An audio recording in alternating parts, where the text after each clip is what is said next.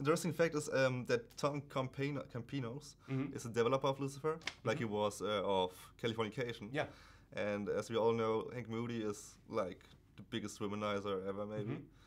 Well, I think Tom writes those characters particularly well, and this is perfect. why I was really attracted to the job in the first place, because he'd written this amazing character, and I was like, you know, I just couldn't wait to start, because it was a job that I knew I was really going to relish.